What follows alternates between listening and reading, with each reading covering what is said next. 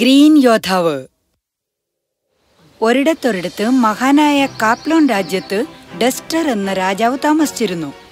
രാജാവ് ഡസ്റ്ററിന് റേച്ചൽ എന്നു പേരുള്ള ഒരേയൊരു മകളെ ഉണ്ടായിരുന്നുള്ളൂ. അവളായിരുന്നു അയാൾക്ക് ലോകത്തിലെ ഏറ്റവും വലിയ കാര്യം. ആരൊക്കെ അവളെ കണ്ടോ അവരെല്ലാവരും വിചാരിച്ചു അവൾ വലുതായി അവളുടെ അമ്മയെപ്പോലെ തന്നെ സുന്ദരിയാകുമെന്ന്. അവളുടെ അമ്മ അവളുടെ ജനനത്തോടെ മരണമടഞ്ഞിരുന്നു. രാജകുമാരി റേച്ചൽ അമ്മയെ എപ്പോഴും ഓർക്കുമായിരുന്നു. രാജാവിന് ആ കാര്യം അറിയാമായിരുന്നു.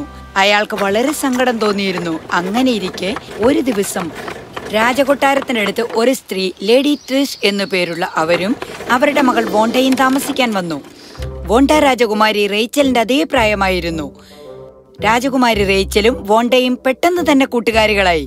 ലേഡി ട്രിഷ് കൊട്ടാരത്തിലായിരുന്നു എപ്പോഴും, 2 പെൺകുട്ടികളെയും നോക്കിക്കൊണ്ട്. ലേഡി ട്രിഷ് രാജകുമാരിയോട് നല്ലപോലെ പെരുമാറിയിരുന്നു. അവളെ സ്നേഹത്തോടെ കണ്ടിരുന്നു.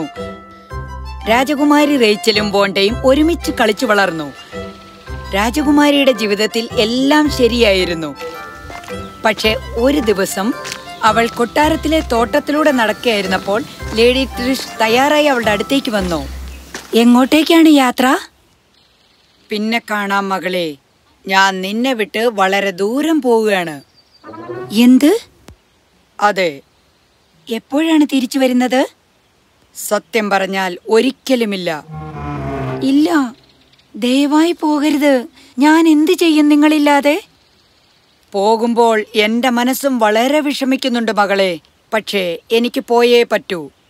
ഇവിടെ നിൽക്കാനായി നിങ്ങൾക്കൊന്നും ചെയ്യാൻ സാധിക്കില്ലേ? ഒരേ ഒരു കാര്യം, പക്ഷേ അത് വളരെ അസാധ്യമാണ്. ഒന്നും അസാധ്യമല്ല. എന്നോട് പറയൂ, എന്താണതെന്ന് ഞാൻ നടത്താമത്.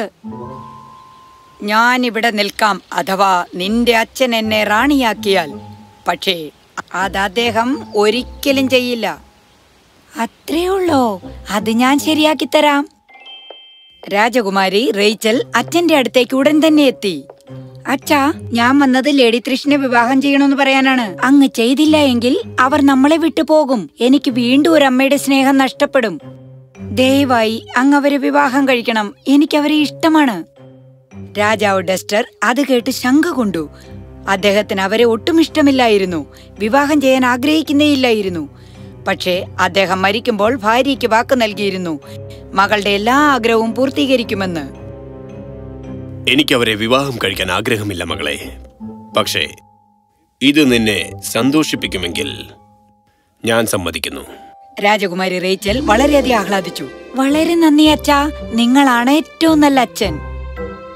പെട്ടെന്ന് തന്നെ വിവാഹം വളരെ ആഘോഷത്തോടെ നടന്നു. അങ്ങനെ അവർ റാണിയായി മാറി. പക്ഷേ കൊട്ടാരത്തിലെ എല്ലാ ആഹ്ലാദത്തിന്റെ ഇടയിലും രാജാവ് വിഷമിച്ചു. കാരണം അദ്ദേഹത്തിന് അറിയാമായിരുന്നു ഈ വിവാഹത്തോടെ തെറ്റുകൾ സംഭവിക്കുമെന്ന്. അങ്ങനെ തന്നെയാണ് സംഭവിച്ചത്. വളരെ കുറഞ്ഞ സമയം കൊണ്ട് തന്നെ ലേഡി ട്രിഷിനോട് റേച്ചലിനുള്ള പെരുമാറ്റം മാറി തുടങ്ങിയിരുന്നു. അവർ അവളോട് അസൂയപ്പെട്ടിരുന്നു. കാരണം റാണിയായിട്ടും അടുത്ത സിംഹാസനത്തിന് അവകാശി അവളുടെ മകളായിരുന്നു. പെട്ടെന്ന് തന്നെ അവരുടെ തനിരൂപം പുറത്തു വന്നു.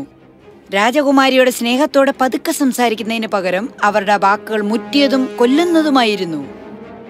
നീ ഇട്ടിരിക്കുന്ന ഉടുപ്പ് വളരെ നല്ലതാണല്ലോ. നീ അത് വോണ്ടയ്ക്ക് കൊടുക്കൂ ഉടൻ തന്നെ. പക്ഷെ അമ്മ, എനിക്ക് ഉടുപ്പ് ഇഷ്ടമാണ്. അതൊന്നും എനിക്കറിയണ്ട. ഞാൻ റാണിയാണ്. നീ ആ കാര്യം മറന്നു. എന്റെ കൺമുന്നിൽ നിന്ന് പോകൂ. റാണിയുടെ പെരുമാറ്റം രാജകുമാരിക്ക് നേരെ ഓരോ ദിവസവും മാറിക്കൊണ്ടിരുന്നു. പെട്ടെന്ന് തന്നെ രാജകുമാരി അതിൽ നിന്നും മടുത്തു. അവൾ വിഷമത്തോടെ എല്ലാ ദിവസവും മുറിയിൽ കയറി കരയുമായിരുന്നു. രാജാവ് അത് കണ്ടു വളരെയധികം വിഷമിച്ചു. അത് കൂടുതൽ കണ്ടു നിൽക്കാനായില്ല. അദ്ദേഹം അവൾക്കായി തടാകത്തിലുള്ള ദ്വീപിൽ ഒരു കൊട്ടാരം പണിയാൻ തീരുമാനിച്ചു. ഇതാ നോക്കൂ, ഇത് നിന്റെ സ്വന്തം കൊട്ടാരമാ. ഇവിടെ നീ സന്തോഷമായി താമസിക്കൂ, നിന്റെ വളർത്തമ്മയിൽ നിന്നും ദൂരെ. നിനക്കിവിടെ എന്തു വേണമെങ്കിലും ചെയ്യാം. ഞാൻ ഉറപ്പു നൽകുന്നു, നിന്റെ വളർത്തമ്മ ഇവിടെ കാലുകുത്തില്ല എന്ന്. വളരെ നന്ദി അച്ഛാ. എനിക്ക് വാക്ക് തരൂ, അങ്ങ് എന്നും എന്നെ വന്ന് കാണുമെന്ന്. അത് പ്രത്യേകിച്ച് പറയേണ്ട കാര്യമുണ്ടോ മകളെ? രാജകുമാരി അച്ഛനെ കെട്ടിപ്പിടിച്ചു. കുറെ സമയത്തേക്ക് അവൾ സമാധാനത്തോടെ കഴിഞ്ഞു. അവൾ ഓരോ ദിവസവും കൂടുതൽ സുന്ദരിയായിക്കൊണ്ടിരുന്നു. ഒരു ദിവസം അടുത്തുള്ള രാജ്യത്തിലെ ഭടൻ രാജാവ് ഡെസ്റ്ററിനെ മഹാനായ യോദ്ധാക്കളും മന്ത്രിമാരും പങ്കെടുക്കുന്ന ഒരു കൂടിക്കാഴ്ചയിലേക്ക് ക്ഷണിക്കാൻ വന്നു. രാജാവ് ഡെസ്റ്റർ ആ ക്ഷണം സ്വീകരിച്ചു. പോകുന്നതിന് മുന്നേ മകളെ കാണാനായി അദ്ദേഹം വന്നു. മകളെ, ഞാൻ യോദ്ധാക്കളും മഹാനായ മന്ത്രികളും പങ്കെടുക്കുന്ന ഒരു കൂടിക്കാഴ്ചയിൽ പങ്കെടുക്കാൻ പോവുകയാണ്. അവിടെ പലതരം കടകൾ കാണും, പ്രത്യേകിച്ച് നിന്നെ പോലുള്ള രാജകുമാരികൾക്കായി. അവിടെ നിന്നും നിനക്കായി ഞാൻ എന്താണ് കൊണ്ടുവരേണ്ടത്? എനിക്ക് അവിടെ ഒന്നും വേണ്ട അച്ഛാ. പക്ഷേ അങ്ങ് അവിടെ ഗ്രീൻ യോദ്ധാവിനോട് എന്റെ അന്വേഷണം അറിയിച്ചാൽ വളരെ നല്ലതായിരിക്കും. തീർച്ചയായും മകളെ, ഞാനത് ചെയ്യാം. രാജാവ് ഡെസ്റ്റർ ഒരിക്കലും ഗ്രീൻ യോദ്ധാവിനെ കുറിച്ച് കേട്ടിട്ടേയില്ലായിരുന്നു. പക്ഷെ ചോദ്യങ്ങൾ ചോദിക്കാൻ ഒന്നും സമയമില്ലായിരുന്നു. അതുകൊണ്ട് അയാൾ വാക്ക് നൽകി യാത്രയായി. പോകുന്ന വഴിയിൽ കണ്ട എല്ലാവരോടും ഗ്രീൻ യോദ്ധാവിനെ കുറിച്ച് ചോദിച്ചു. നിങ്ങൾക്ക് ഗ്രീൻ യോദ്ധാവിനെ അറിയാമോ? പക്ഷെ ഉത്തരം എപ്പോഴും ഇല്ല എന്ന് തന്നെയായിരുന്നു. രാജാവ് ഡെസ്റ്റർ വിചാരിച്ചു മകൾ ഇല്ലാത്ത ഒരു ഗ്രീൻ യോദ്ധാവിനെ കുറിച്ച് ആണ് പറഞ്ഞതെന്ന്. അദ്ദേഹം വിഷമിച്ചു. അവൾ ഒരു കാര്യം ആവശ്യപ്പെട്ടിട്ട് അദ്ദേഹത്തിന് അത് ചെയ്യാൻ സാധിച്ചില്ലല്ലോ എന്നോർത്ത്. അദ്ദേഹം അതിനെക്കുറിച്ച് ചിന്തിച്ചു മുഴുകിയത് കൊണ്ട് അദ്ദേഹത്തിന്റെ കുതിര അദ്ദേഹത്തെയും കൊണ്ട് പോകുന്ന വഴി തെറ്റിപ്പോയി. ഒരു ഘോര വനത്തിനുള്ളിലെത്തി. അവിടെ ഒരിക്കലും ഇതിനു മുമ്പ് വന്നിട്ടേയില്ലായിരുന്നു. അദ്ദേഹം വഴി തേടി അങ്ങനെ കുറേ ദൂരം യാത്രയായി.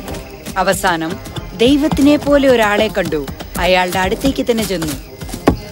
എനിക്ക് എന്റെ വഴി തെറ്റിയിരിക്കുന്നു. ഞാൻ എവിടെയാണെന്ന് പറഞ്ഞു തരാമോ? നിങ്ങൾ ഇപ്പോൾ ഗ്രീൻ യോദ്ധാവിന്റെ കാട്ടിലാണ്. രാജാവ് ഡെസ്റ്റർ സന്തോഷിച്ചു. ആ ഗ്രീൻ യോദ്ധാവ് എവിടെയാണ് താമസിക്കുന്നത്? ഇവിടെ നിന്നും വലിയ ദൂരമൊന്നുമില്ല. ആ ആള് രാജാവിന് വഴി കാട്ടിക്കൊടുത്തു. രാജാവ് ഡെസ്റ്റർ നന്ദി പറഞ്ഞ് യാത്രയായി. അവസാനം അദ്ദേഹം ഒരു സുന്ദരമായ കൊട്ടാരത്തിലെത്തി. അതും സുന്ദരമായ ഒരു തോട്ടത്തിന് നടുക്കായി. അവിടെ വെള്ളച്ചാട്ടം എല്ലാം തിളക്കമേറിയതായിരുന്നു. അതിന്റെ അറ്റത്തായി ഒരു സുന്ദരനായ ആൾ ഇരിക്കുന്നത് കണ്ടു. അയാൾ താഴെ മുതൽ മുകൾ വരെ പച്ച നിറത്തിലുള്ള കവചം ധരിച്ചിരുന്നു. രാജാവ് ഡെസ്റ്റർ അവന്റെ അടുത്തേക്കെത്തി. നിങ്ങളായിരിക്കും ഗ്രീൻ യോദ്ധാവ്? അതെ, അവർ എന്നെ അങ്ങനെയാണ് വിളിക്കുന്നത്. കാരണം ഞാൻ എപ്പോഴും പച്ച ധരിക്കും. പക്ഷെ എന്റെ യഥാർത്ഥ പേരാണ് യൂജീൻ. അവസാനം നിങ്ങളെ കണ്ടുമുട്ടിയതിൽ വളരെയധികം സന്തോഷം തോന്നുന്നു. ഞാൻ യോദ്ധാക്കളുടെയും മന്ത്രിമാരുടെയും കണ്ടുമുട്ടലിൽ പങ്കെടുക്കാൻ യാത്രയായതാണ്. ഞാൻ നിങ്ങളുടെ കൊട്ടാരം തേടി നടന്നപ്പോൾ എനിക്ക് വഴി തെറ്റിയതാണ്.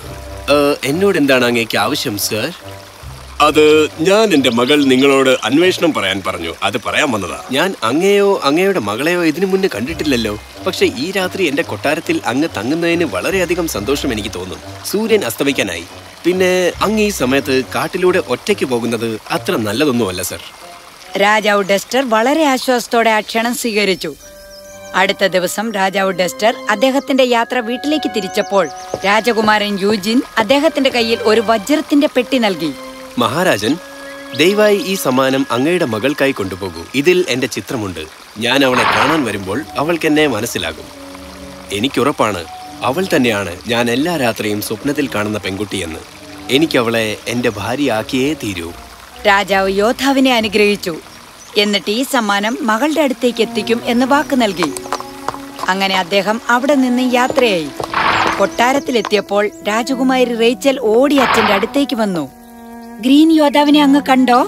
അതെ, ഞാൻ കണ്ടു. അവന്റെ പേര് രാജകുമാരൻ യൂജീൻ എന്നാണ്. രാജകുമാരൻ യൂജീൻ, വാവ്! അവൻ എന്നോട് നിനക്കായി ഈ സമ്മാനം തരാൻ പറഞ്ഞു. അവൻ വരുമ്പോൾ ഇത് കണ്ട് നീ അവനെ മനസ്സിലാക്കും. രാജകുമാരി ആ ചിത്രം കണ്ട് സന്തോഷിച്ചു. ഇത് ഞാൻ എന്റെ സ്വപ്നത്തിൽ കണ്ട അതേ ആള് തന്നെ. അച്ഛാ, ഞാൻ മറ്റാരെയും വിവാഹം കഴിക്കില്ല. ശരി, നീ അതാണ് ആഗ്രഹിക്കുന്നതെങ്കിൽ മകളെ. പക്ഷേ ഞാൻ പറയും നീ അവനെ ഒന്ന് കണ്ടുമുട്ടു എന്ന്.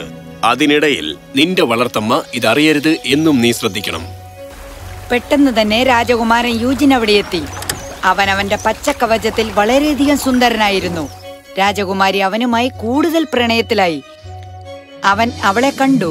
അവളെ എന്നും സ്വപ്നത്തിൽ കണ്ടതാണ് എന്ന് ഉറപ്പുവരുത്തിയതും അവൻ ഉടനടി അവളോട് വിവാഹത്തിനായി ചോദിച്ചു.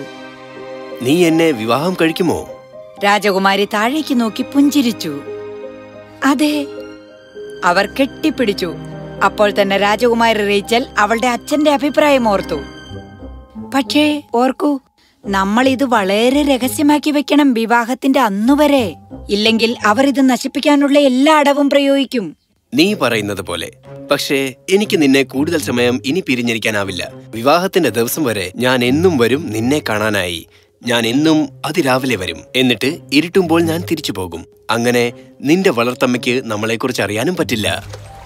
അടുത്ത കുറച്ചു ദിവസം വരെ രാജകുമാരൻ യൂജിൻ രാജകുമാരിയെ എന്നും കാണാൻ ചെല്ലുമായിരുന്നു. അവർ രണ്ടുപേരും സുന്ദരമായ തോട്ടത്തിലൂടെ കറങ്ങുമായിരുന്നു. അവർക്കവിടെ റാണി അവരെ കാണില്ല എന്നറിയാമായിരുന്നു. ഒരു ദിവസം ആ തടാകത്തിന്റെ അവിടെ അതിരാവിലെ നടക്കാനിറങ്ങിയ പെൺകുട്ടി കണ്ടു രാജകുമാരൻ രാജകുമാരി റേച്ചലിന് താമസിക്കുന്നിടത്തേക്ക് തുഴഞ്ഞു പോകുന്നത്. അവൾ ഉടനടി റാണിയുടെ അടുത്ത് എന്നെല്ലാം പറഞ്ഞു. റാണി ദേഷ്യപ്പെട്ടു.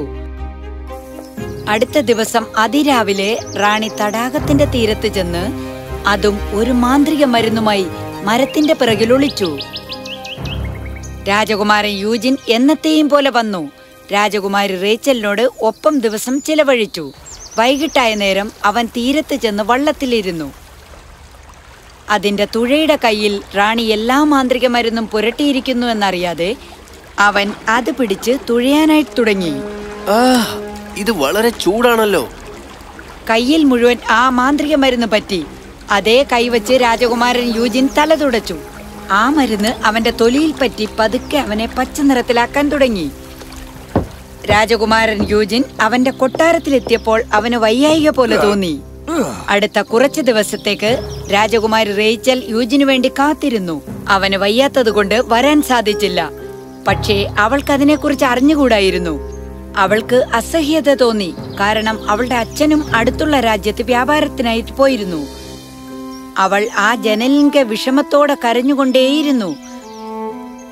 അപ്പോൾ തന്നെ ഒരു ചെറിയ കിളി വന്ന് അവളുടെ ജനലിന്റെ അടുത്തുള്ള മരത്തിൽ വന്നിരുന്നു. നിന്റെ രാജകുമാരന് മേലാതായി. നീ അവന്റെ അടുത്തേക്ക് ഉടനടി പോകണം. എന്ത്? അദ്ദേഹത്തിന് എന്തു പറ്റി? അതൊക്കെ പറഞ്ഞു നിൽക്കാൻ സമയമില്ല. ഒരു കാര്യം, നിന്റെ ദുഷ്ടയായ വളർത്തമ്മ അവനിൽ ഒരു മാന്ത്രിക മരുന്ന് ഉപയോഗിച്ചിരുന്നു. നിന്റെ തോട്ടത്തിലെ മഞ്ഞച്ചെടികളെ അവനെ രക്ഷിക്കാനാകൂ. പിന്നെ വേറെന്തൊക്കെയാ, പറയൂ. നീ രാജ്യത്തെ രാജാവിന്റെ കൊട്ടാരത്തിലെ നേഴ്സായി വസ്ത്രം ധരിക്കുക.